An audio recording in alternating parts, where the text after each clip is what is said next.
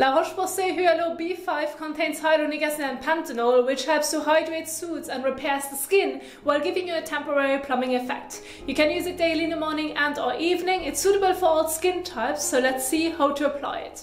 Start by washing your face with your favorite cleanser.